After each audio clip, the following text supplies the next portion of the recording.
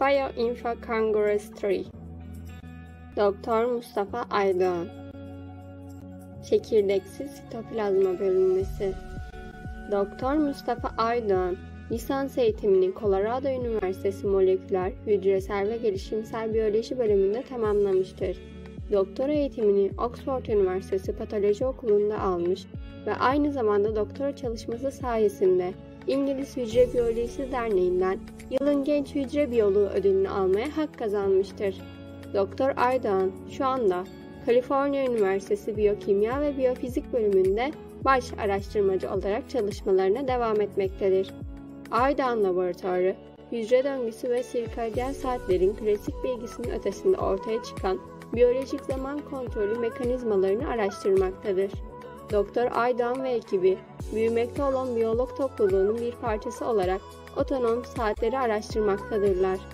Spesifik olarak sitoplazmik organizasyon ve organel biyolojisine, erken embriyogenezde organizma gelişimini ve metabolizmayı düzenleyen zamanlama mekanizmalarına odaklanmaktadır.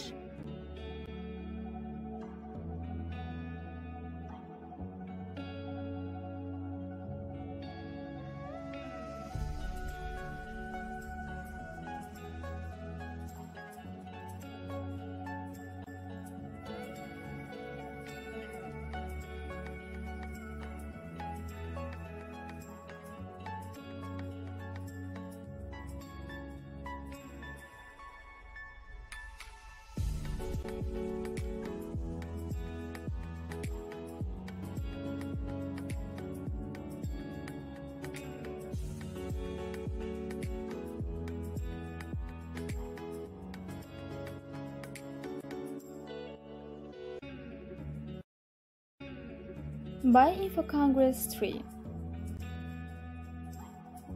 Dr. Mustafa Aydoğan Cytoplasmic Divisions Without Nuclei Dr. Mustafa Aydoğan completed his undergraduate education in the Department of Molecular, Cellular, Developmental Biology at the University of Colorado. He obtained his PhD from the University of Oxford, School of Pathology, and received the Young Cell Biologist of the Year runner-up award from the British Society for Cell Biology in recognition of his doctoral work.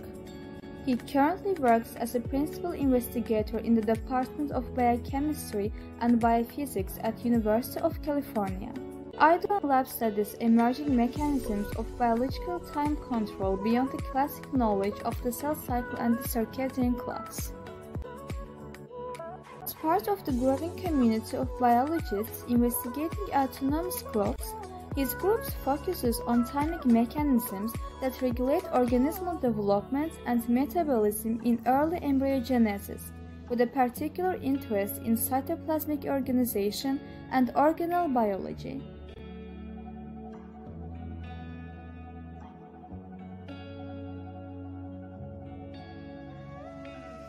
Sayın Doktor Mustafa Aydoğan ve değerli katılımcılarımız, Bioinfocongress III etkinliğimize hepiniz hoş geldiniz. Değerli hocamız bizlere bugün Cytoplasmic Division Without Nuclei konulu bir konuşma gerçekleştirecektir.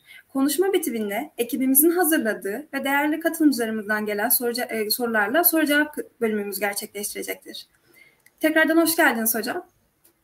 Sağ olasın Elif Nur. Çok teşekkür ederim. Nazik davetiniz için çok mutlu oldum. Bu arada bu hani YouTube'da olan sayın seyirciler, yani bu saatte cumartesi akşamı gidip de başka bir şey yapmayıp bu konuşmayı dinlemeye geldiğiniz için size de hürmetlerimi sunuyorum. Hocam biz çok teşekkür ediyoruz davetimizi kabul ettiğiniz için. Çok mutlu olduk. Sağ olasın. Hocam dilerseniz sunumunuza başlayabilirsiniz. Peki tamam. Ekranımı görüyorsunuz değil mi? Hemen şimdi bunu full ekran yapacağım. Nasıl? Evet hocam şu an tam olarak görebiliyoruz ekranınızı. Tamam, çok teşekkürler. Kusuruma bakmayın. Yabancı davetler olduğu için ve konuşmanın süresi hasebiyle konuşmamı İngilizce yapacağım. Ama herhangi bir sorunuz olursa hemen sorun veyahut en sonda sorun. Herhalde en sonda soruluyor. Ona göre de yanıtlarım ama soruları Türkçe alıp Türkçe cevaplayacağım. Hiçbir problem olmaz. What I'm going to talk about today is something that we have been looking at in the lab, is a form of serendipity, actually. It's not something that we intended to study, but it's something that we have stumbled upon along the way while doing something else. And I will get to that later on. But in general, my lab focuses on how biological timing mechanisms in cells work, and we're trying to understand the subcellular mechanisms that drive those timing mechanisms.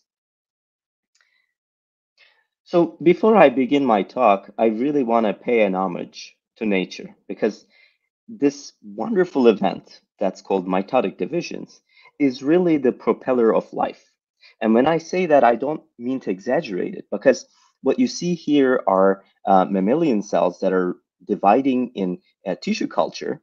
And while they're doing that, they're going through all sorts of events that's called the cell cycle, and especially the mitotic cycle, because these cells are going through these mitotic divisions. Now, if I were to stop these cell divisions in your bodies, yes, in your bodies, you will likely die within a few days. It's how much mitotic divisions are important. And the second picture I'm showing you is a plant root. And what you see here is these white areas on the video. Let me play it again, where you could see that these green areas are lighting up. And that's basically an indication of where the wound is induced. Cells are starting to divide to repair the wound. So what I mean by that is cells not only proliferate when you have to grow the body, but also proliferate or induce to proliferate when you induce wounds in the body. And that's very important. And likewise, what you see here is the development of an embryo from a salamander. And you could see that the size of the embryo here is folds bigger than a regular cell. You know the cells are regularly 10 micron, and this embryo is actually at the right scale to the salamander that you see here. It's huge, yet the type of behavior it shows to divide, it looks very similar to what we see both in mammals as well as in plants. So the features that define mitotic divisions are totally universal. So what do we know about the molecular players that control mitotic divisions? Well, before getting to that, let's look at this textbook picture of what we think as the cell cycle. And what you see here is what's called S phase, where the DNA is in the nucleus and it replicates. And through the mitotic process, these DNA are going to align and segregate. And through cytokinesis, in other words, cytoplasmic divisions, nuclei will segregate. And this has been named the M phase, the mitotic phase. Decades of work went into understanding the molecular players behind the scenes. And in 2001, Lee Hartwell, Tim Hunt, and Paul Nurse got the Nobel Prize for discovering the key mechanisms and the molecules that drive the nuclear cycles. And briefly, what happens is that the cyclins, these are molecules that bind to CDKs, the cyclin-dependent kinases. And when they do that, they can start phosphorylating certain substrates that are important to progress the cell cycle. And what's important to know is not only this core event that's key, but also these auxiliary feedback loops that are helpful, in resetting the cell cycle, because what you see here is as the cyclin CDK complex gets activated at the end of the cell cycle, some machinery has to degrade it such that you can start another cell cycle. And that's the APC complex, which essentially impinges as a negative feedback loop on the CDK machinery. But then there are these molecules called V1 and CDC25, which are known to receive cues from the cell. For example, if you have any problem with DNA replication, for example, DNA replication is delayed, or some damages with DNA while it's replicating, then what V1 does is that it slows the CDK cyclin machinery, and CDK cyclin machinery is very excited, so it also wants to slow V1, and so they have this double negative feedback loop. Meanwhile, CDC25 is a phosphatase that counteracts on the phosphorylation V1 induces on CDK1 to put CDK1 back in charge. So in essence, this has been our understanding of how the nuclear cycles continue. Now, what I show you here is basically our current understanding, or so far the textbook knowledge of the cell cycle, which is to say, cell cycle starts with certain transcription events, and you have to kickstart a metabolic flux to producing ATP. And then there are these structures called centrioles that I've studied as a PhD student. And the important thing about centrioles is that they are there to ensure a spindle assembly that have good fidelity while it's segregating the chromosomes. But then once you go after centriole duplications, you have to replicate the DNA. This is a mitotic cycle. And once you replicate the DNA, you can go through the nuclear envelope breakdown and chromosome condensation, which is ensued by cytoplasmic divisions. Now, long decades of work, basically, from multiple labs and multiple investigators, came to conclude that there seems to be a ratchet mechanism going on throughout the cell cycle. That is to say, CDK1 activity starts low, and that's highlighted by the light color here, and it starts getting stronger throughout the cell cycle. And our understanding has been that this increase in the CDK1 activity is what triggers these events. So for instance, when there's a little bit of CDK1 activity, you can kickstart transcription. When there's a little bit more, you could do DNA replication, and the rest, you name it. And so this has been called the ratchet model of the cell cycle. However, there has been multiple studies, many studies within just the past decades, including the work that I've done during my doctorate, that started challenging this model in a way that was essentially showing that if, for example, class of messages, class of mRNA can be transcribed, class of genes can be transcribed periodically independently of the CDK cyclin oscillator. So that was interesting. And then a group of other works have shown that even the metabolic cycles can go through their own autonomous cycles that's independent of the cell cycle, also independent of the circadian clock. So a lot of investigators are now recognizing that the metabolic cycles of ATP or NADH that are going out of phase could go through their cycles independently.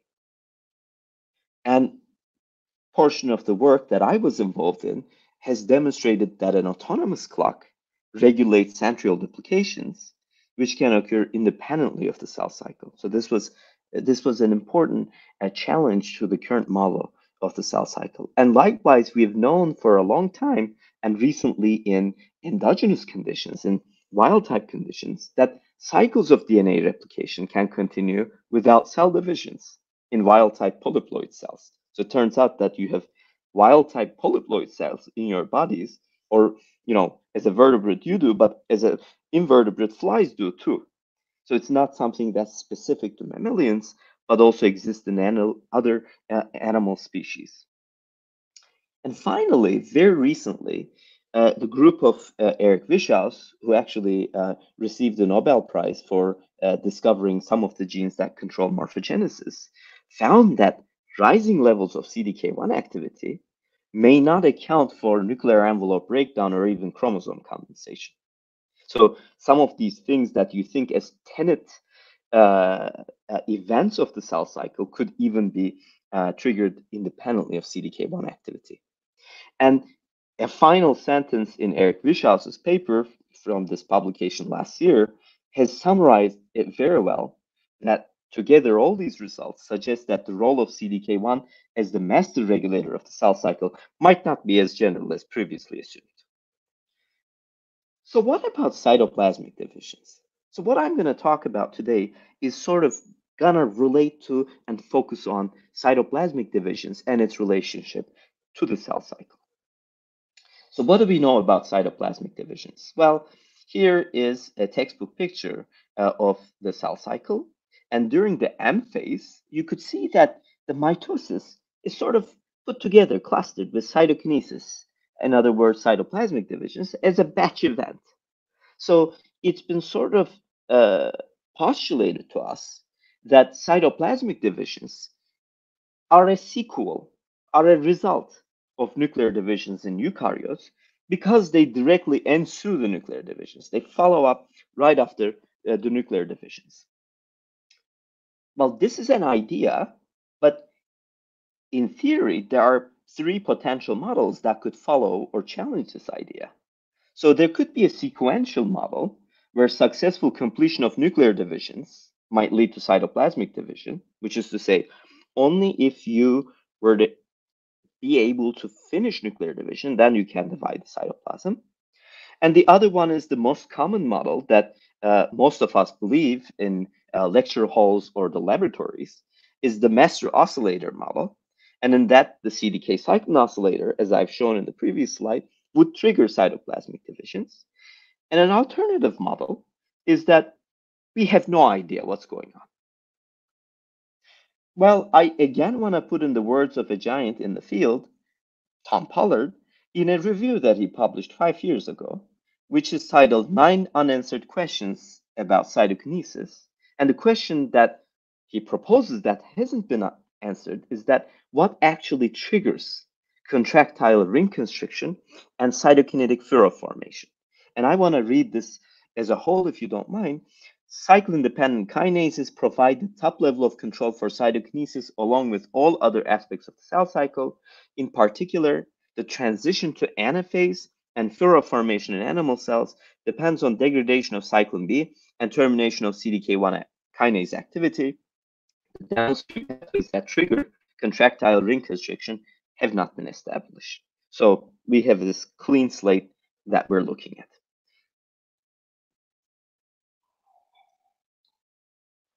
Excuse me.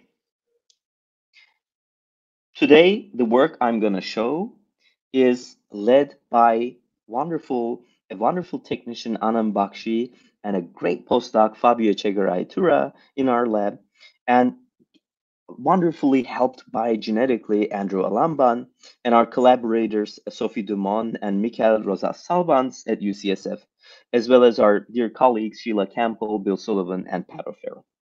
And here's a picture from my laboratory where we're sitting and picnicking on a beach in San Francisco. So if you're also interested in beaching and picnicking in San Francisco, please send me an email. So I'm going to make an argument right before I show some results. And the argument is that I'd like to convince you embryogenesis is a hotbed, is a wonderful platform for discovering biological time control mechanisms and doing this at a fundamental level. And let me demonstrate this with this video that I've showed before, coming from one of my undergraduate mentors, Dick McIntosh at CU Boulder, is that if you were to watch, actually, let me repeat this and repeat this properly. If you were to watch these 2 videos, what you will see is cell culture cells dividing in media and a fly embryo developing up to its nearly the end of embryogenesis and start of the larval stage. You see that the 2 videos happen at the same time. While one happened over 5 days, the other one happened over 1 day.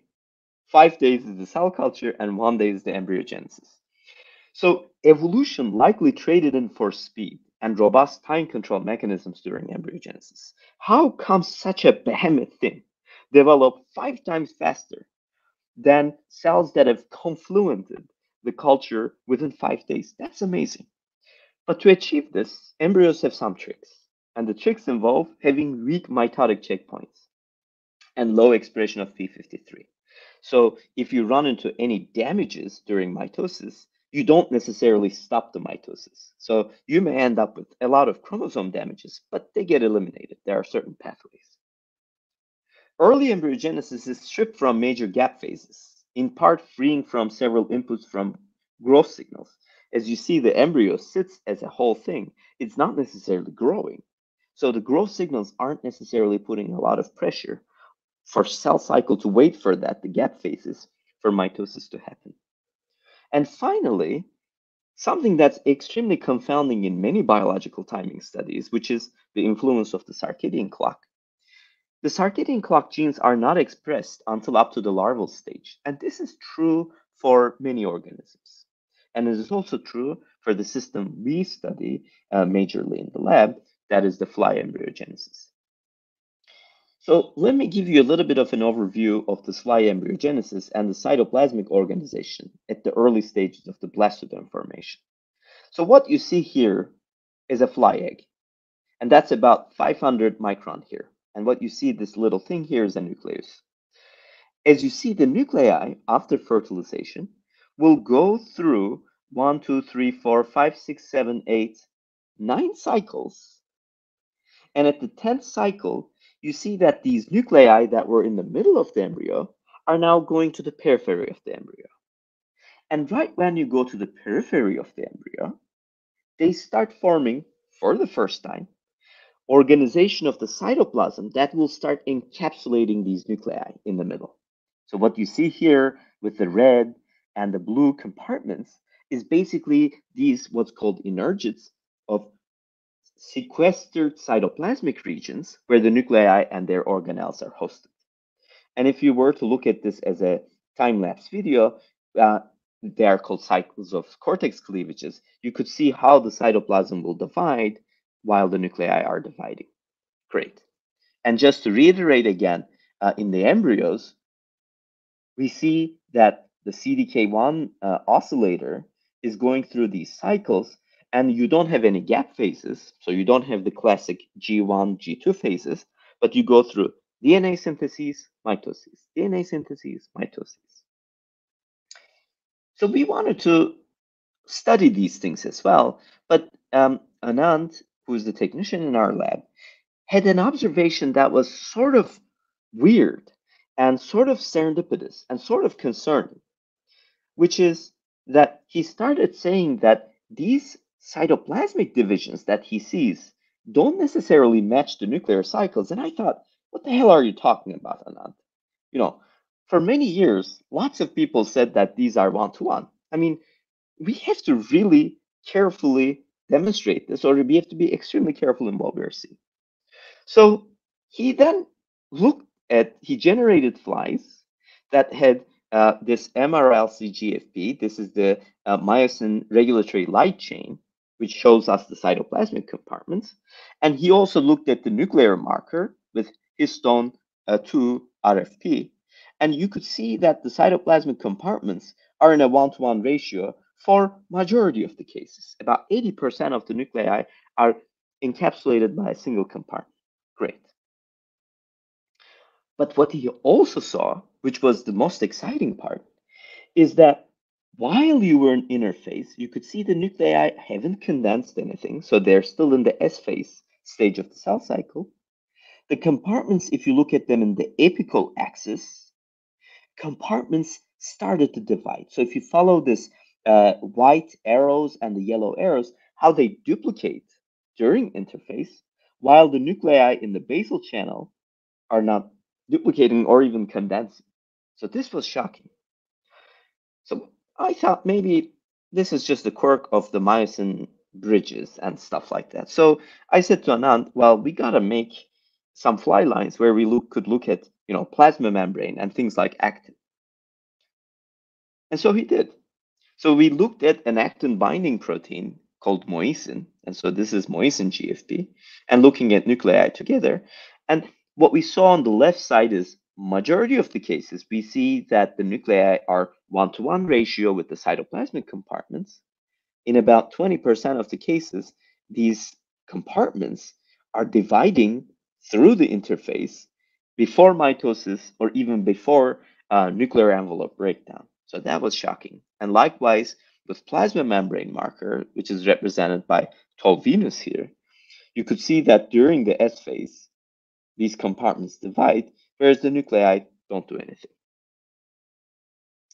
So this is very exciting, but this is also very uncomforting. So we wanted to check the question whether cytoplasmic divisions actually require accompanying nuclei. So if we were not to see nuclei there, or if we were to remove nuclei altogether or block the cell cycle altogether, the nuclear cycle altogether, would we see cytoplasmic divisions? Well, what we've observed in that to a very little extent, about 3 to 4%, but reproducibly in the cytoplasm, we saw conditions, if you pay attention to the apical channel with these white and yellow arrows, these compartments that are there, and if you check the basal site, without any nuclei. And these compartments do divide, and do divide without any nuclear divisions basally. And I just want to run this, excuse me, as a video for you to observe and appreciate what I mean by that. So these are in the middle compartments without nuclei. And they're just taking a break from nuclear cycles.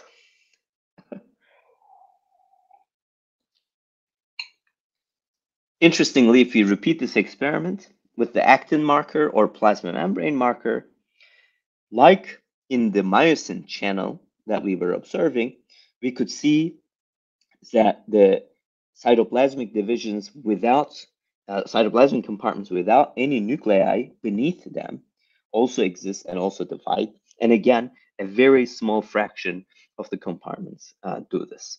But nevertheless, cytoplasmic compartments can divide without accompanying nuclei. This was interesting, correlative, coincident, but we wanted to test this a little more deterministically because all of these, what you've seen so far, are just wild-type embryos. It's amazing, but it's correlative.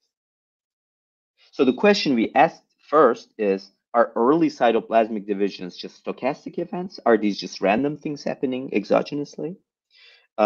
Or are they part of a regulated program across space and time? Is there some interesting program that's controlling these divisions independently of the nuclear cycles? So what we did is we examined the embryo from its anterior to posterior axis. And here are different regions in that axis that we're examining. And what we found is that the cytoplasmic divisions that occur during interphase before mitosis, you could see that they happen pretty synchronously throughout time during the cell cycle. You could see they start happening about the same time. And we wanted to quantify this. And what we found indeed is that there are very narrow regions throughout the interface, and NEB here is the nuclear envelope breakdown, that these divisions occur. And importantly, they're not necessarily a function of something local happening, but they happen throughout the AP axis and throughout all over the embryo. So it's not necessarily some local thing concentrating and triggering these divisions, but it happens throughout the embryo. And this is one example that I'm showing here. And if you don't believe it, look at a second example embryo where you could still see these early divisions, a lot of early divisions, and that they're happening as a function of AP axis randomly, not necessarily as a function of something local that's happening. So now the question is the cell cycle progression or other nuclei that decorate the cortex? Because when I was showing you all these videos, although there are cytoplasmic compartments without nuclei, there are nuclei that are accompanying nearby. So maybe there's some neighboring effect. Would this be required for cytoplasmic compartmentalization and division? So it's almost like a caveat of the previous experiments that I showed you.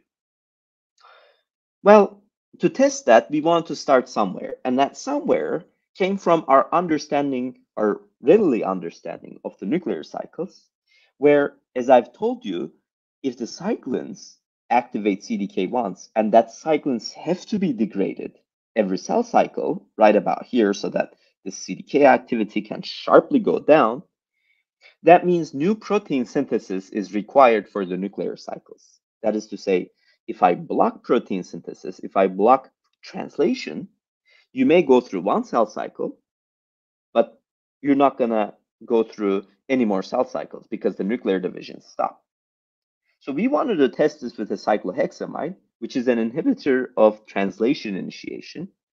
And stunningly, what we found is that in the cyclohexamide experiments, even though the nuclear divisions essentially stop, they don't continue, the cytoplasmic divisions can continue. And we've also repeated these experiments with other conditions, and we can find that cytoplasmic divisions, although I don't show it here, could continue multiple rounds, even if the nuclear divisions stopped. and again quantifying this, have indicated that there must be a program that controls these divisions because they happen at a very narrow time through their arrest after the cyclohexamide treatment, and that they happen as a function of the entire embryo, so indicating that this is not a locality effect that's going on. And here's just another example of the same quantification. Well, that's great and all, but when you block protein translation, you block translation of many things, right? So can we do this experiment a little more specifically? To do that, we wanted to halt the nuclear cycles by a treatment of double-stranded RNA against cyclin A, cyclin B, and cyclin B3, and essentially do this at the very beginning of the embryogenesis, literally cycle 1 of life, so that the nuclei cannot perpetuate and keep dividing and make thousands of nuclei in the embryo. And then we would wait after this treatment about 90 minutes to a time that we would have normally examined the embryos, like in the videos that I've showed you early on. And what we found is that despite the fact that there are virtually no nuclei along the cortex of the embryo, we find that cytoplasm can compartmentalize and then have several unique things that normal cells have and continue their divisions. And what you see here is, for example, an example compartment with its centrioles. And you could see how this compartment divides virtually without any nuclei. And likewise, what I show here with a centrosomal marker, the microtubules, and you could see how the division occurs, and repeating the same protocol essentially with a plasma membrane marker, and how the plasma membrane at the bottom can divide without any nuclear divisions. And I want to show that this is not necessarily limited to a single cycle. This happens almost in perpetuity, and you could see that through this video that I'm going to run. Jupiter M. Cherry here marks microtubules, and MRLC, as I said, marks cytoplasmic compartments. And look at how beautifully these things are going through several rounds of divisions and all happening in an embryo devoid of nuclei.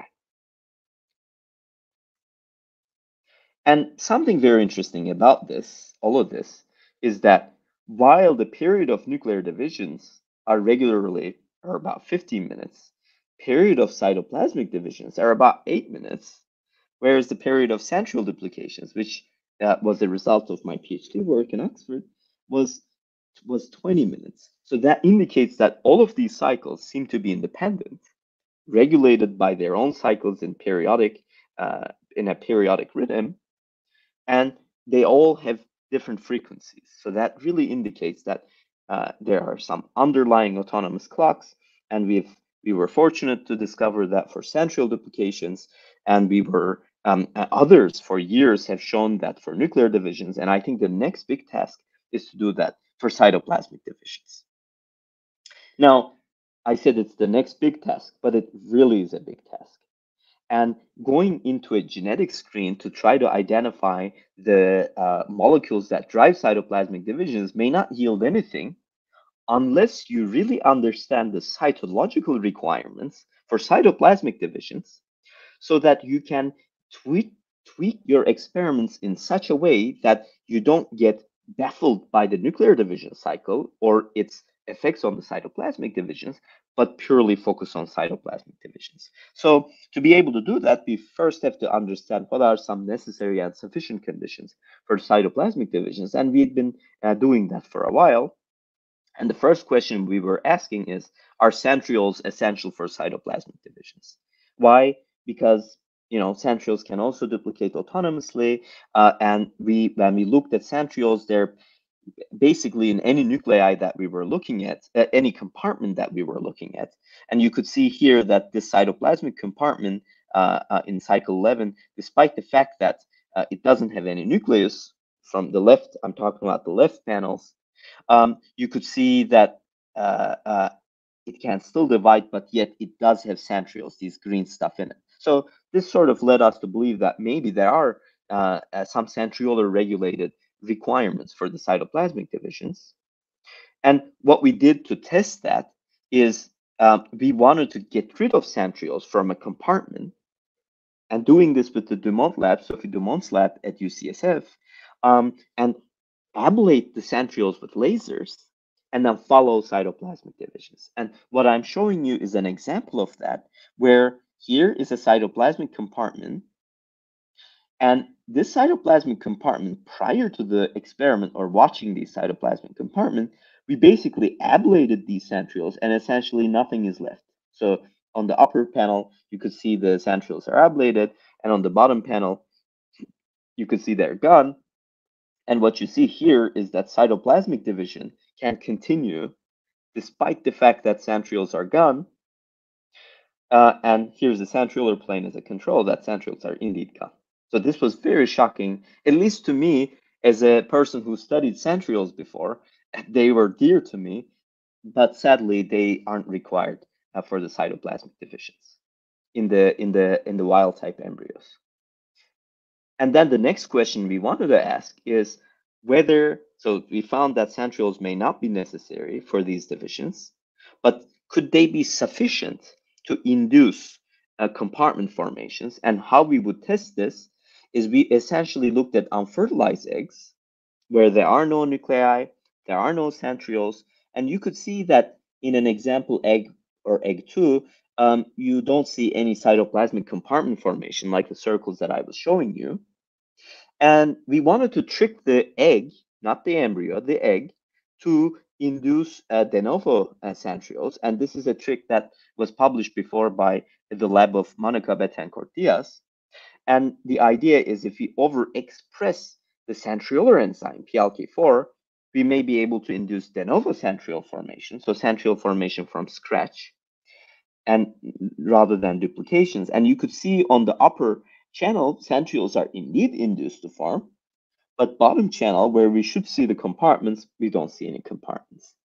So that really indicates that even if we induce centriole biogenesis in an unfertilized egg where there are no nuclei, there is no cell cycle, we don't form any compartments. So that was very important. So this indicated that centrioles may not be necessary for compartment divisions, nor sufficient for the compartment formation. But an interesting that we found is that microtubule polymerization is key, but that's not necessarily depending on centrosomal microtubules or an intact spindle per se, but is rather a requirement that's requiring a pool of microtubules rather than a specific pool of microtubules. So what do I mean by that? So in this panel, we're looking at the microtubule marker and the cytoplasmic compartment marker, and you can see everything is merry and happy. But when we treat these embryos with colchicine, which is a potent inhibitor of microtubule polymerization, you could see all the microtubules are gone, and so are the compartments. But interestingly, if we target merely centrosomal microtubules and not other sources of microtubules, what we see something remarkable with low dose of nacatazole is that chromatin starts nucleating microtubules, which is a well-known phenomenon in the field.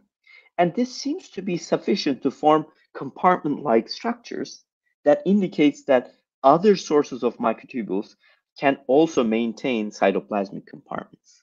So that was sort of very interesting. But this raised the question, because in arrested embryos that I've shown you, where we stopped the nuclear cycle so there were no nuclei, if we get rid of the centrosomal mediation of microtubules there by laser ablating centrioles, would those compartments continue dividing? The short answer was no.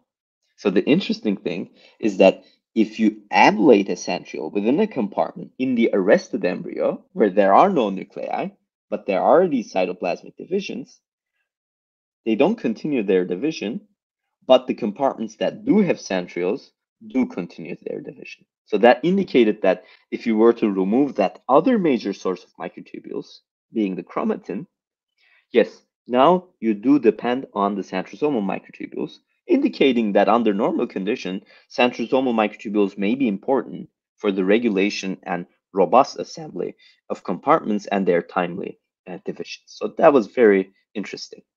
So microtubules are one way of regulating cytoskeleton, right? But there's also the story of actin. And one of the important things about actin is its myosin II-based contractility.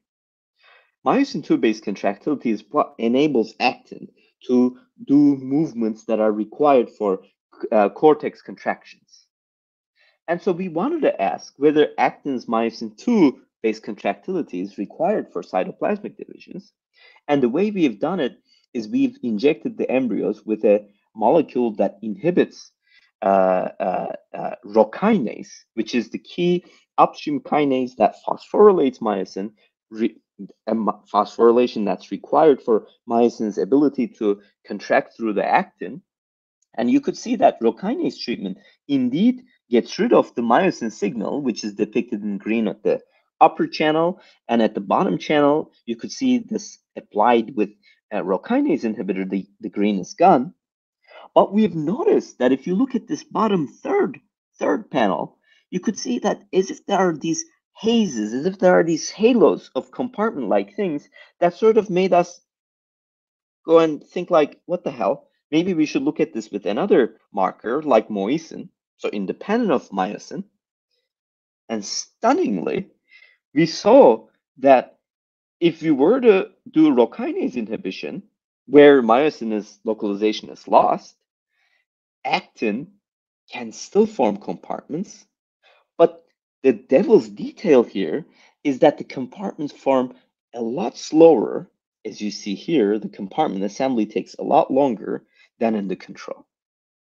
So that really indicated that actin's myosin-based contractility may be not necessary for compartment formation. It is necessary for a timely assembly of compartment formation. And importantly, in these embryos that are treated with rhokinase, treated with a rhokinase inhibitor, we could still see cytoplasmic divisions without nuclear divisions. So that's very interesting. And we could also see cytoplasmic divisions without nuclei.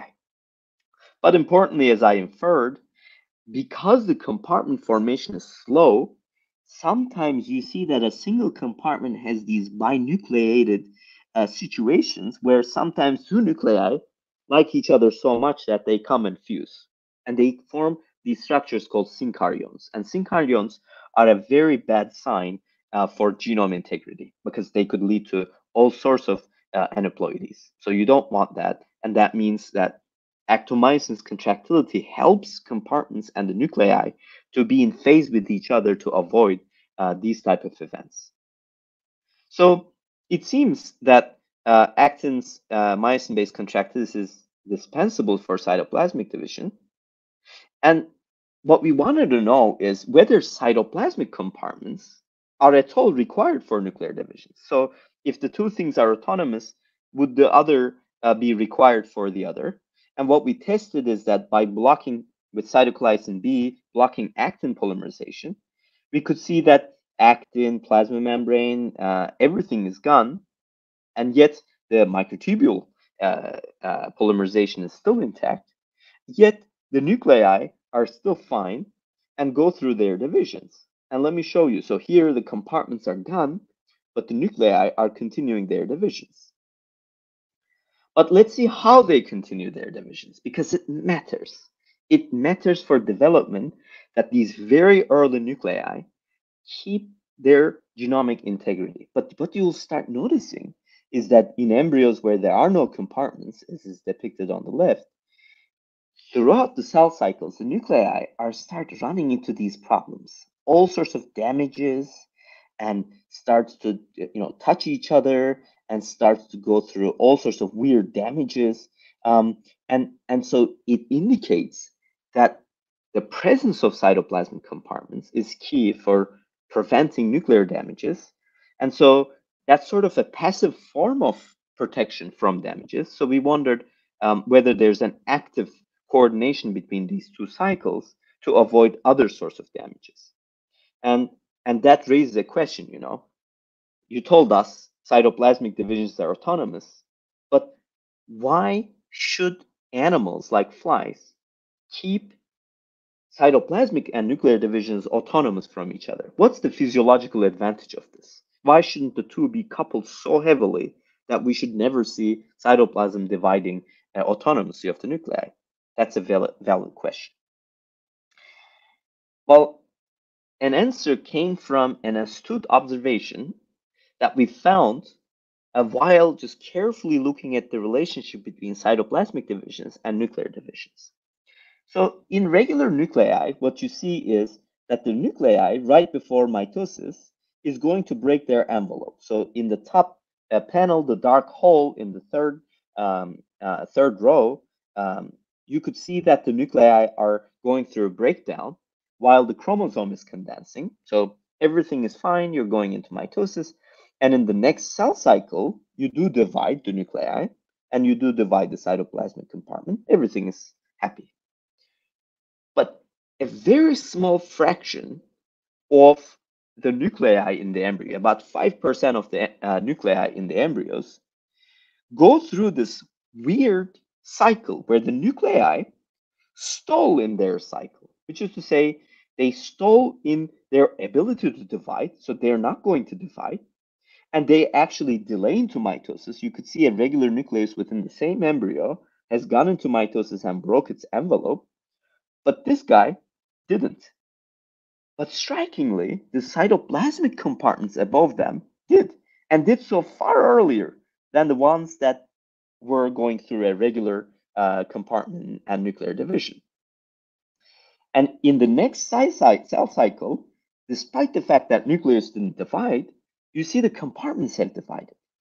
And importantly, this compartment division above the undivided nucleus have seemed to push this nucleus out of the frame.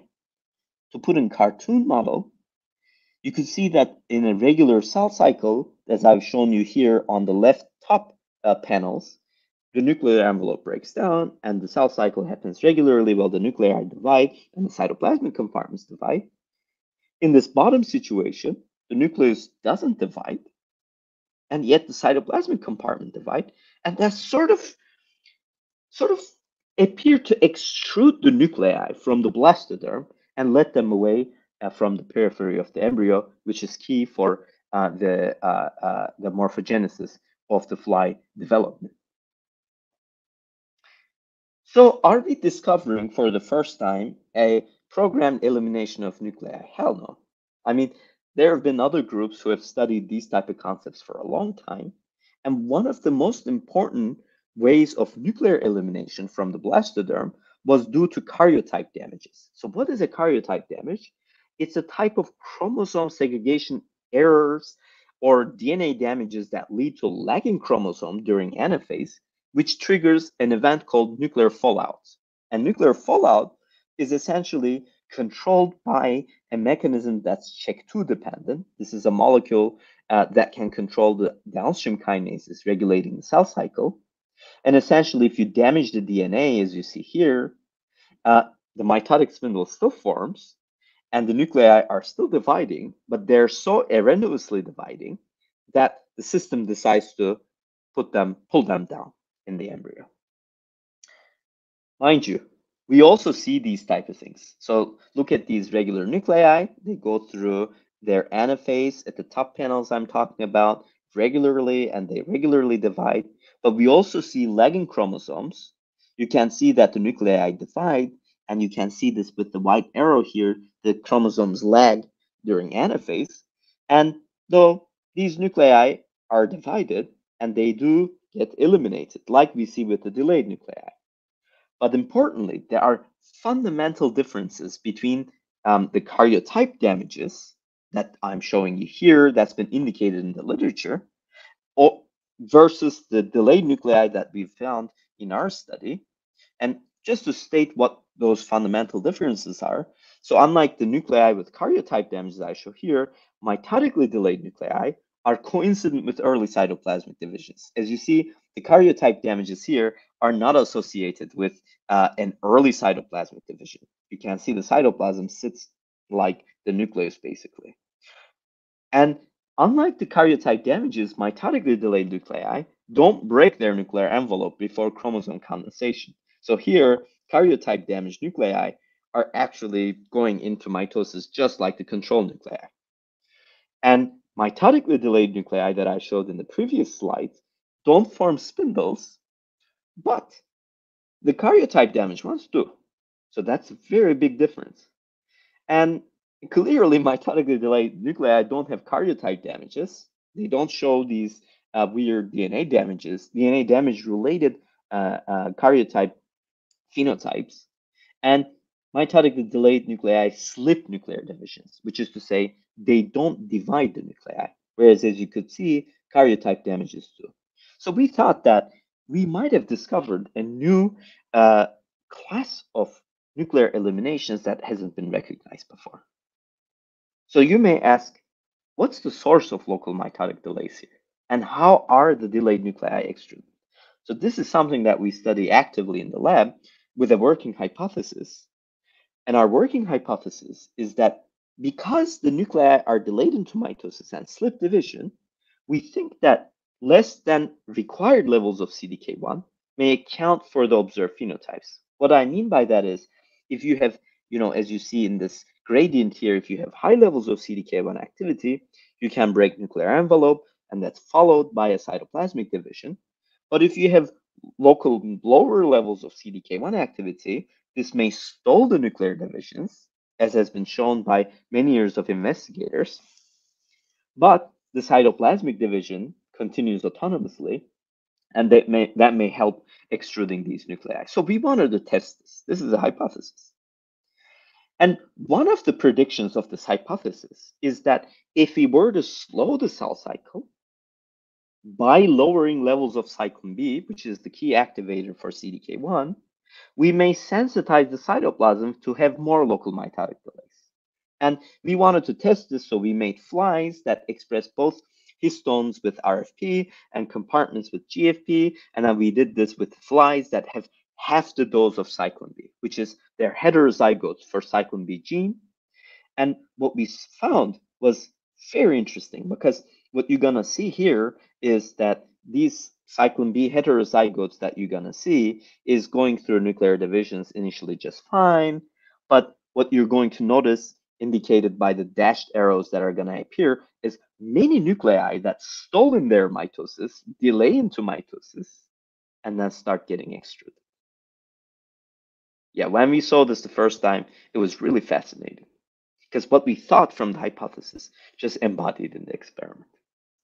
Really, really rare, but an exciting occasion for a scientist.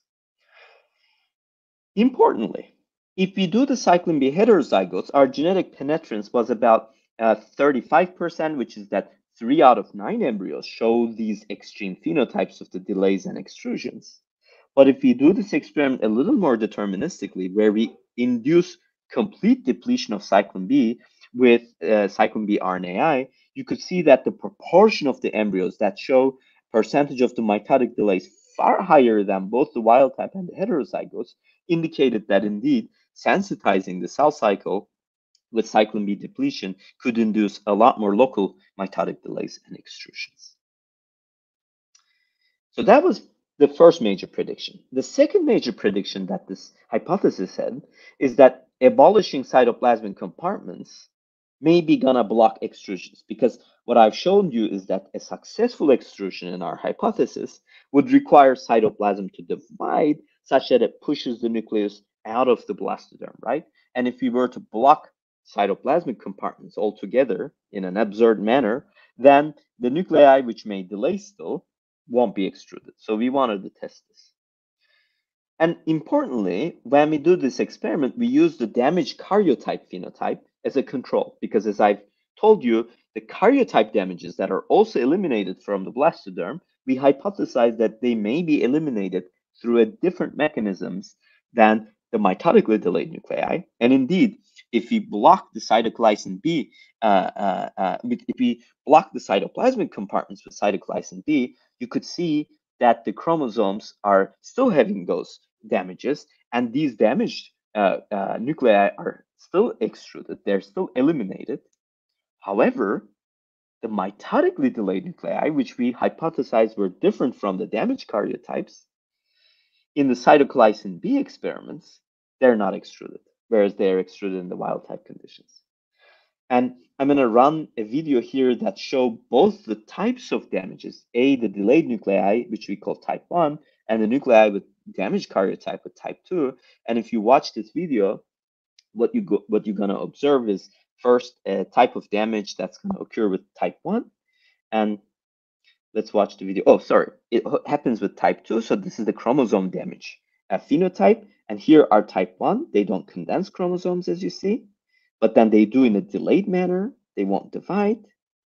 Yet the damaged one, karyotype damaged one, the yellow one, is going to disappear from the blastoderm versus the delayed ones don't. So that really tested our hypothesis on the extrusion of these nuclei and their dependency of cytoplasmic divisions. So to wrap up the talk, I'm going to do a little speculation on a possible physiological, or at least one physiological relevance of why keeping cytoplasmic divisions in their autonomous cycles might be important. So under normal physiological conditions, the nuclear division cycle, which I postulate is a different cycle than cytoplasmic division cycle, go through a very in-phase cycle together. So it is to say that as the cell is growing, you could see that the DNA is replicated, but by the time you have to segregate nuclei, the cytoplasmic division also happens. So that leads to regular mitotic divisions. But if for some reason the nuclei are stressed or damaged or go through some form of a weird stressor event in the cell, the nuclear division cycle may stop, but the cytoplasmic divisions don't. And maybe these stalls in the nuclear cycles might be eliminated by a cytoplasmic division that happens autonomously. And are we the only ones that see this? But recognizing this as a principle, obviously. But if we look at the literature, can we find other potential examples of that? And I'm pleased to say, yes, we can.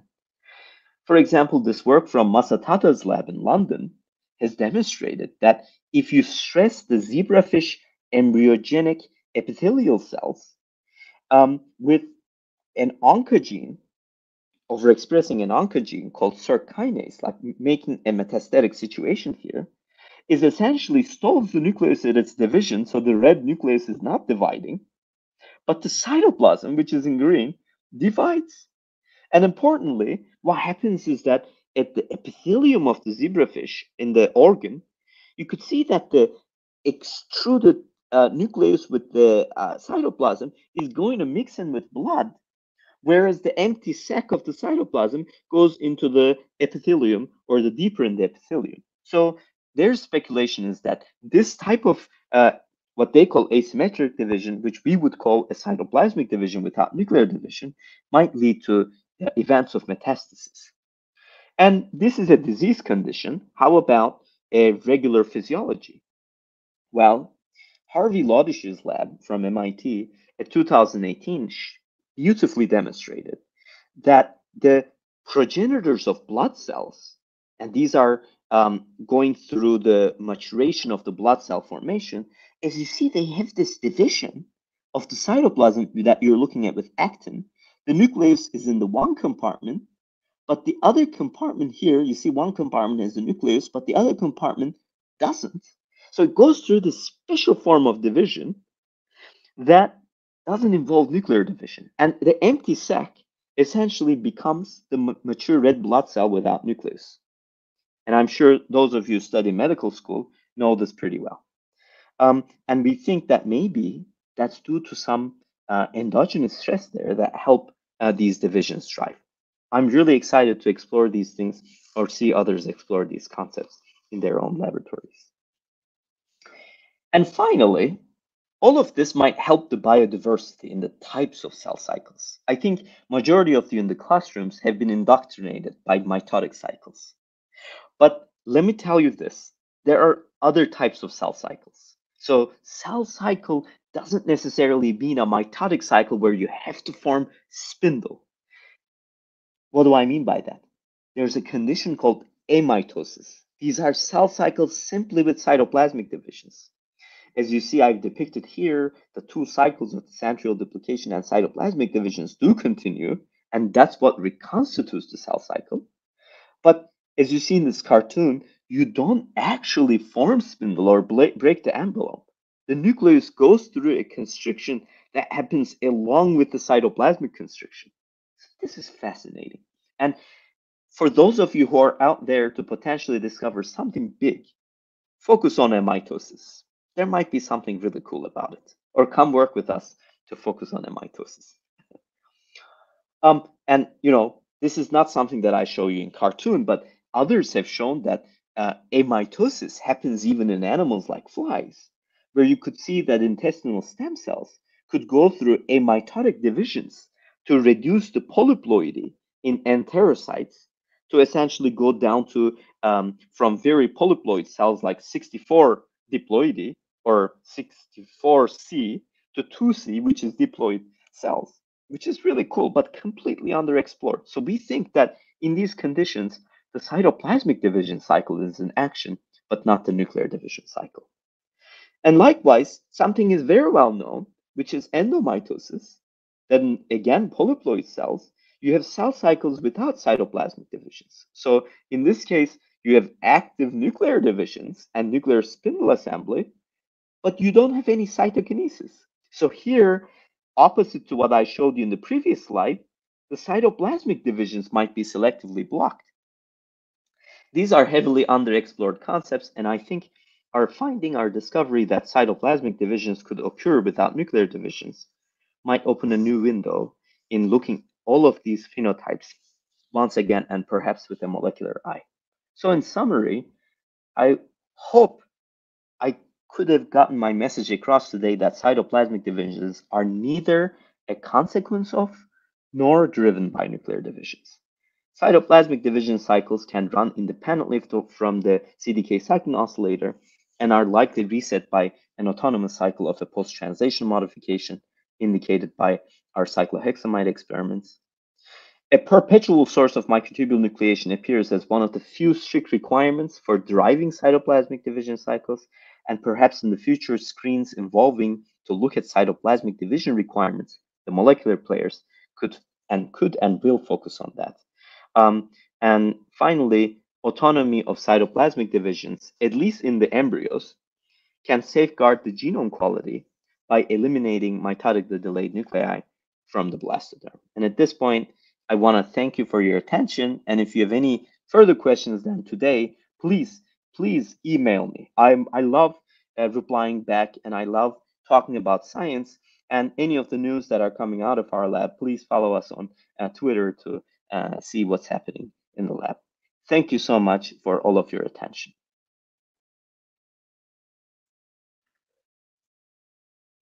Alo, duymuyorum Elif Nur. Hocam, şimdi geliyor değil misiniz? Kusura bakmayın. Sağ ol. Değerli sunumunuz için çok teşekkür ediyoruz hocam. Çok bilgilendirici oldu bizler için. Dilerseniz soru cevap kısmına geçebiliriz. Hemen. O zaman ilk sorumla başlıyorum hocam. Sitokinez hakkında bu kadar çok şey bilinmesine rağmen sitokinez üzerine araştırma yapmak neden hala önemlidir? Şundan önemlidir. Cell cycle, yani hücre döngüsü alanı bir reforma giriyor şu an. Yani birçok kişi hala textbook, yani ne denir, ders kitaplarını okuduğu için bunların her şeyi bitmiş gitmiş olduğunu zannediyor. Ama ilk başta gösterdiğim gibi ve bugün de şunu duyma fırsatım oldu sizden, Türkçe ilk defa, hani autonomous clocks diye söylüyoruz ama otonom saatler, hani Türkçe olarak duymak çok hoşuma gitti. Onu söylemek istedim. Yani bu otonom saatler keşfedilirken bu alana tekrar girmek ve bu alana yeni bir gözle bakmak çok önemli. Ve şundan dolayı da önemli. Belki o arkadaş sorusunu sorarken daha önce slaytlarda sormuş olabilir. En aşağıda, en son slaytlarda gösterdim. Şu sunumu bir kapatayım Elif Nur. Mehmet arkadaşımız uyardı beni. Nasıl yapıyorum? Şuradan çarpıya mı basıyorum? Evet, direkt kapatabilirsiniz hocam bu şekilde. Kapandı. Evet. Tamam. Gördüğünüz gibi değişik hücre döngüleri var. Zannetmeyin ki her hücre döngüsü bu hücre spindle nedir Türkçesi? Spindle Türkçesi iyi hocam. İyi, evet. Mitotik iyi yapmayan hücreler de var ve birçok. Yani duymak isterseniz, arkadaşlar merak ederse, benimle iletişime geçerler, yine bir Zoom toplantısı yaparız ne zaman isterlerse. Hiç yani sorun olmaz. Ve diğer önemli konu da şu. Kanser hücrelerinde mesela enerji regülasyonu tamamen değişiyor. Ve şunu görüyoruz birçok kanser hücresinde hücre çekirdeği bölünme kontrol mekanizmasını kaybediyor. Yani şundan dolayı kaybediyor. Neden dolayı kaybettiğini bilmiyoruz. Asıl önemli olan bu. Zamanında bölünme yeteneğini kaybediyor. Bunu nereden anlıyoruz? Kromozomlar zamanında segrege olmuyor. Yani ayrışmıyor. Bu yüzden anükleoidi, kromozom defektleri falan ortaya çıkıyor kanserlerde. Belki bu şundan dolayı olabilir. Çekirdek bölünme yeteneğini kaybediyor ama sitoplazma kaybetmiyor. Sitoplazma kaybetmediği için belki bu hücreler hızlı bir şekilde bölünmeye devam ediyor. Hatta normalden daha hızlı. Mesela burada söylediğim gibi biz sitoplazma bölünmelerini çekirdek bölünmelerinden yaklaşık 2 kat daha hızlı görüyoruz. Yani acaba bu kanserde de mi böyle? Ve kanserde hücre bölünme kararını kim alıyor? Çekirdek mi alıyor? Sitoplazma mı alıyor? Bunu gerçekten araştırmak istiyoruz veya araştırmak isteyenlere yardımcı olmak isteriz. Bunu söylemek istiyorum ve daha çok şeyler var ama zaman yetmez diğer sorulara. Cevabınız için teşekkür ediyoruz hocam. Bir sonraki sorumuz YouTube katılımcılarımızdan geliyor. Y27362 enjekte edilen embriyolarda bölünmenin gecikmesi ne gibi sonuçlara yol açmaktadır? Çok güzel bir soru sordun Ayşe Nazlı. Çok teşekkür ederim. Şu an yapmak istediğimiz şu, daha fundamental şeyler üzerine, yani daha genel olaylar üzerine yoğunlaşıyoruz. O dediğin soruyu daha çalışmadık. Şundan dolayı birçok soru ortaya çıktı. Laboratuvarda da şu an 8 kişiyiz. Birçok soru olduğu için daha o soruya gelemedik. Ama şunu söyleyebilirim. Enjekte edilen embriyolarda bölünmenin gecikmesi şu gibi sonuçlara yol açıyor. Sinkaryonlar oluşuyor. Yani sinkaryon, bu iki nükleus'un, iki çekirdeğin ayrışamamasından kaynaklı beraber, yani fuse etmesinden mütevellit ne denir? Karyotype damage'larına sebep oluyor. Çok özür diliyorum ya. Çok özür dilerim. Sağ ol. Pardon Ayşe Nazlı, inşallah sorunu cevaplamışımdır. Cevabınız için teşekkür ediyoruz hocam. Bir sonraki sorumuz, sitoplazmanın çekirdeksiz bölünebilmesini CD2 siklin osilatörlerinden bağımsız olarak periyodik şekilde gerçekleşmesi bilinen hücre bölünmesi modeline ne gibi değişiklikler getirecektir? Sağ olasın. Kim sorduysa çok teşekkür ederim. Bu demek oluyor ki, yani sitoplazma periyodik olarak bölünüyorsa ve CDK siklin osilatöründen bağımsızsa başka bir osilatör var demektir. O osilatör nedir? Şu an biz genetik taramaya girdik. Bakmaya başladık. Ve şu anlık bir şey söyleyemeyeceğim ama rekombinan sinekleri falan hazırladık. Bütün deficiency kromozomlarını falan hazırladık. Belki 2-3 yıl, belki 1 yıl sonra bir cevabım olabilir. Belki başka bir kongrede de onu sunabilirim. Umarım hocam. Cevabınız için çok teşekkür ediyoruz. Bir sonraki sorumuz YouTube katılımcılarımızdan geliyor. Öncelikle sunumunuz için çok teşekkür ederiz hocam. Aktin korteksin kortikal gerilimi, hücrenin boyutu ve dış etmenlere karşı yanıt verme yeteneği düzenlenmektedir. Aktin polarizasyonunda değiştirilerek bunlara ek olarak hücrelerin fonksiyonlarında değiştirilebilir mi? Kesinlikle değiştirilebilir. Kesinlikle değişebilir. Yani öyle söyleyeyim. Çünkü biliyorsunuz geçen yıl veya 2 yıldan beri birçok çalışma, Zehra'ydı değil mi? Zehra, teşekkür ediyorum sorun için. 2 yıldır bayağı çalışmalar yapılıyor. Yani çalışmalar şu, contractility, yani kontraksiyonu, aktin tarafından yapılan korteks kontraksiyonu hem çekirdeği kontrol edebiliyor hem de çekirdek bir şey gibi, cetvel gibi çalışıyormuş Öyle diyorlar şimdi. Yani bu Nature'da çok önemli bir makale yayınlandı 2020'de. Bayağı atıf aldı şimdi. Ve şunu söylüyorlar. Bu bir sensör gibi, yani nükleus kontraksiyondan dolayı oluşan geriliminden ve küçülümünden veya büyümesinden kaynaklı sensör gibi hareket edilebiliyor. Şimdi o sensör gibi olan hareketinden dolayı nelere yani downstream olarak nelere sebep olabileceğini araştırıyor millet.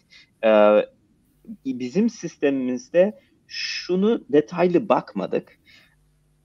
Bu bölünmelerin hücre boyutuyla alakası var mı? Yani mesela hücre boyutu bilmem birkaç boyuta ulaştığında bölünme oluyor mu? İlk analizimiz böyle bir korelasyon olmadığı yönünde. Ama şimdi postdoktoralardan biri laboratuvarımızda bir algoritm geliştirdi. Hem bir kod yazıyor. 3 aydır uğraşıyor onun üstünde. Bu kod şunu yapacak. Bütün hücreleri, nükleusları track edip bütün parametreleri bulup neyin neresidir hepsini bulmaya çalışacağız. Hani derler ya, mekanizma nedir? Yani o mekanizmanın arkasındayız şu an. Bakalım. Zehra, sağ olasın sorun için. Cevabınız için çok teşekkür ediyoruz hocam. Bir sonraki sorumuz, öncesinde gerçekleşen kromozomal ve mitolojik olayların sitokinezde geçersiz kılınması ele alındığında asıl kritik faktörün fiziksel ayrılma olduğunu söylemek mümkün müdür? İşte bak bu dananın kuyruğunun koptuğu yer. Neden? Çünkü hani başta söyledim ya, kanser hücreleri bölünüyor ama o kadar kromozom defekleri var ki, yani düzgün bölünüyor diye demeye 1000 şahit ister. Öyle olduğu için de fiziksel ayrılma, Cytoplasmic Division, yani Cytoplasmic Division Cycle tarafından emrediliyorsa, nükleus tarafından emredilmiyorsa, işte o zaman ayvayı yedi hücre. Öyle olduğu için belki de kanserin belli başka bir boyutu bu olabilir ama bu tamamen teorik bir şey. Benim söylediğim. Bunun test edilmesi lazım. Ve soruya hani tekrar bakarsak, bu ele alındığında asıl kritik faktörün fiziksel ayrılma olduğunu söylemek mümkün müdür? Ona bir şey diyemeyeceğim çünkü daha biyokimyasına bakmadık olayın. Yani hani molecular players diyorum ya, proteinler, daha onlara bakmadık. Baktığımızda belki daha kristal bir yanıt verebilirim. Şu anlık ama öyle gözüküyor. Cevabınız için teşekkür ediyoruz hocam. Bir sonraki sorumuz yine YouTube katılımcılarımızdan geliyor. Aktin uzaysal zamansal değişiminin ve dinamik yapısının gen ekspresyonu gibi kilit olaylara bağlı olduğu yeni bulgusuyla aktinin hem kendi polarizasyon evresini düzenleyebileceği hem de çekirdekten bağımsız organize olabileceği sonucu çıkarılabilir mi? Çıkarılabilir. Yalnız aktin ve miyosinin nasıl bir cycle oluşturabileceği, daha doğrusunu söylemek gerekirse nasıl bir saat oluşturabileceği tam olarak belli değil. Belli değil şundan dolayı. Bazı gruplar bir negatif feedback, Türkçesi nedir feedback'in? Geri dönüşüm. Geri dönüş. Geri dönüş. Bir negatif geri dönüş olduğunu seziyorlar. Ancak problem şu, her negatif geri dönüş sistem biyolojisinde saat demek değil. Yani saatler bayağı robust, kuvvetlidir. Periyodunu şaşırmaz. Ama bazı negatif geri dönüşler periyodunu şaşırır. Mesela perfect adaptasyon, mükemmel adaptasyon diye bir olay var. Mükemmel adaptasyon şudur. Bir bakteri hücresi mesela bir chemoattractant gördü değil mi? Veyahut chemodistattractant gördü. Yani ondan uzaklaşacak. Onu gördüğümüz zaman, yani bakteri onu gördüğü zaman ondan yönünü değiştirmesinin sebebi devamlı bir negatif geri dönüşüm sirkülasyonu olduğu için onu hemen algılayabilmesinden kaynaklı. Bu şunu örnek. Negatif geri dönüşüm burada bir saat değil. Ama dışarıdan gelen inputlara binaen o negatif geri dönüşüm hemen devreye giriyor ve bir defalığına devreye giriyor. Yani periyodik olarak bir şey yapmıyor. O yüzden aktin ve miyosinde feedback bulan insanlara diyeceğim şey şu, bu bir clock mıdır veyahut bu bir perfect adaptation, yani mükemmel adaptasyon olayı mıdır? Bu tam olarak belli değil. Barış, sağ olasın. Yani bu soru çok önemli. Demek ki dikkatle literatürü izliyorsun. Teşekkür ederim. Cevabınız için teşekkür ediyoruz hocam. Bir sonraki sorumuz, bir hayvan hücresini ele alırsak, mitoz ve mayoz bölünmelerin temelinde yatan genetik faktörlerin ve hücresel boyutların farklılığı, çekirdeksiz sitokineze uyarlandığında da özgün karakterler, farklı metodlar kazandırılabilir mi? Bravo. Kim sorduysa bunu, kim hazırladıysa bravo. Ekibimizden hazırladık hocam sorularımızı. Kim hazırladıysa bravo. Nedeni şu. Şimdi mitozda gösterdiğim gibi DNA replication oluyor. Nuclear envelope breakdown oluyor. Spindle oluşuyor. Mitotik E. Ben de bugün irşad oldum. Yani mitotik E. Bak, yeni bir kelime öğrendim. Bunun olmasının temelinde hem çekirdeğin hem de sitoplazmanın beraber bölünmesi var, değil mi? Ama miyozda bu böyle değil. Özellikle ikinci miyozda. İkinci miyozda DNA replike olmuyor. Yani birinci miyoz faz 1, faz 2. İkinci miyozda DNA replike olmuyor ve lakin sitoplazma bölünüyor. Orada da acaba diyorum DNA replikasyon saati duruyor ama sitoplazma saati devam ediyor. Bu çok ilginç bir soru tabii. Ve bu da yine otonom saatlerle açıklanabilir. Ama yani biraz dikkatli davranıyorum şu an. Hani bu bir hipotez. Diğer açıdan bakıldığı zaman mesela miyoz genetik taramaları yapıldı daha önce. Birçok gen ortaya çıktı. Ama hala bu genlerin tam olarak ne yaptığını, yalan söylemiyorum, bilmiyoruz. Hakikaten bilmiyoruz. Yani saçma geliyor ama herkes mitotic division'a focus, yani yaptığı için, çalıştığı için miyozu kimse çalışmıyor. Benim söyleyeceğim şu, arkadaşlar, YouTube'da sayın seyirciler, muhtemelen birçoğunuz ya lisans talebesiniz ya da doktora talebesiniz. Lise talebeleri, size de sesleniyorum. Nedeni de şu, gerçekten çok büyük bir şey keşfetmek istiyorsanız çalışılan şeylere bakmayın. Çalışılmayan şeylere bakın. Yani büyük şeyleri keşfetmenin belki bir yolu da o. Tabii ben bilmiyorum. Ben böyle büyük bir şey keşfetmedim. Ama belki sen keşfedebilirsin.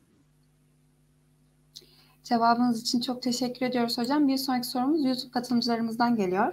RAS aktivitesi CDK'lerle birlikte sitokinez bölünmesinde de aynı anda mı etkinlik gösterir? Aynı anda mı etkinlik gösterir? Gülistan, çok teşekkür ederim sorun için. Vallahi RAS pathway yani çok önemli bir pathway. RAS, RAC, ERK ve benim hatta mentorlarımdan biri Boulder'da Natalie Ann. Onun üstüne çalışıyor. Bu Natalie Ann da MAP kinase keşfeden hanım.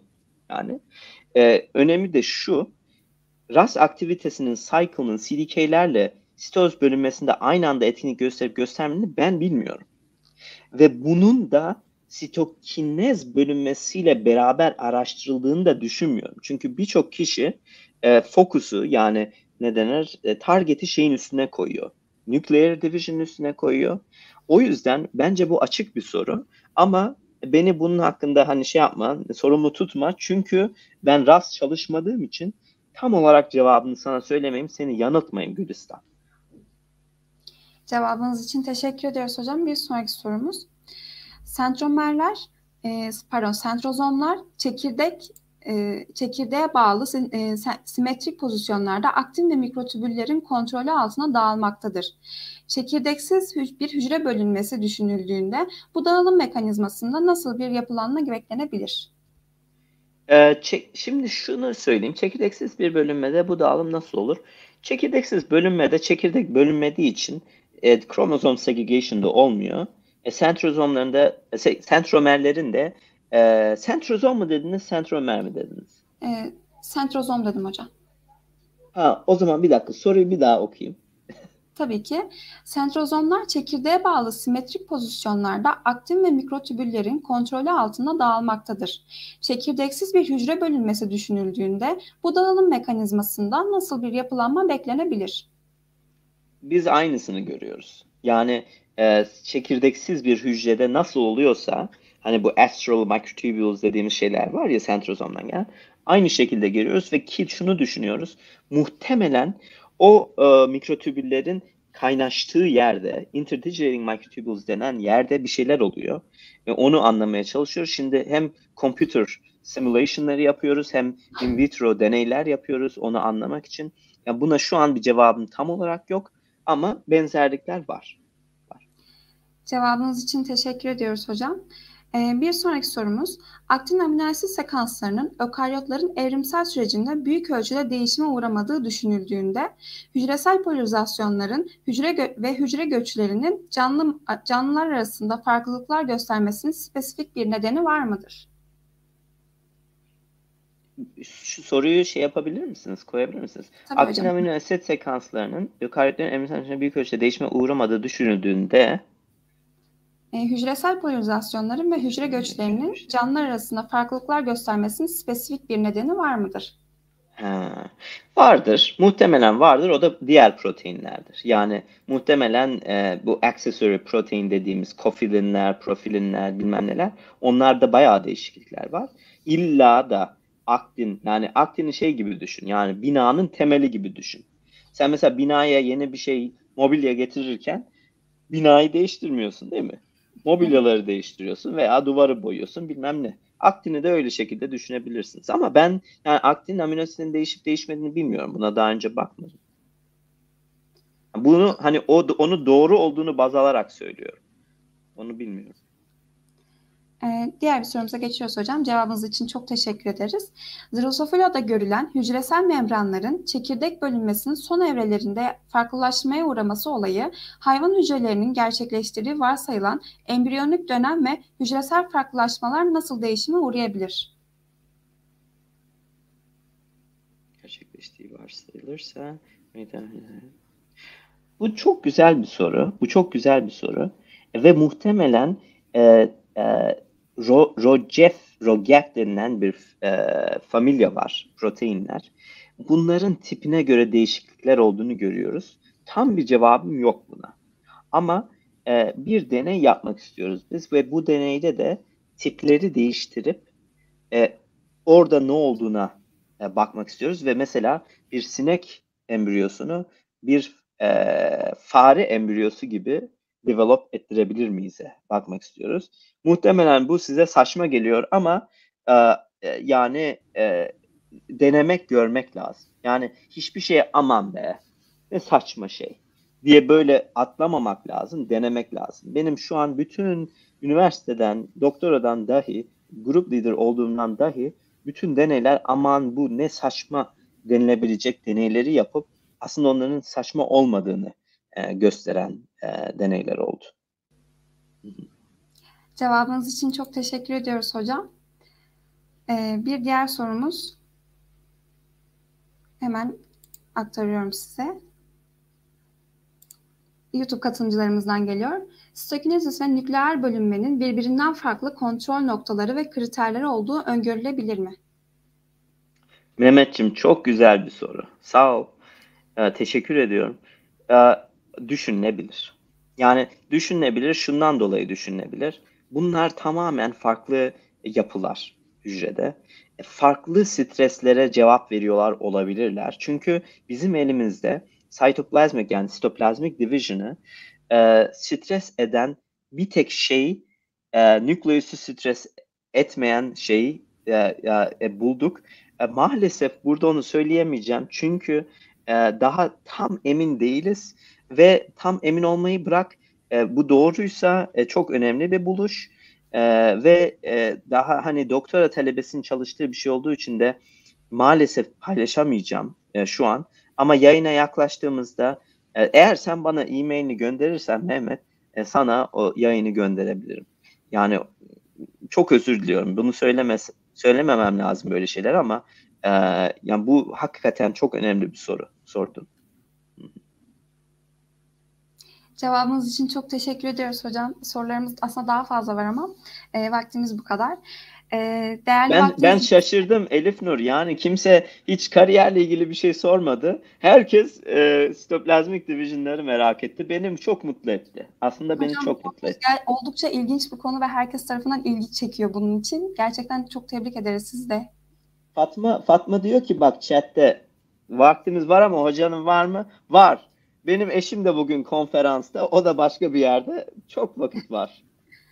Hocam o zaman size şöyle bir soru soralım. Birkaç tane daha. Tamam. Bizler gibi temel bilimlerde eğitim almakta olan öğrencilere ne gibi tavsiyeler verebilirsiniz? Vallahi ben size şunu söyleyeyim. Kendinize bir idol bulun. Nedenini söyleyeyim size. İdol bulun. Çünkü bir idole bakıp, yani bu bilim sosyolojisinde çok önemli bir şey. O idole bakarak kendi kariyerinizi yönlendireceksiniz. Ve idolünüzü seçmeniz, yani doğru seçmeniz çok önemli.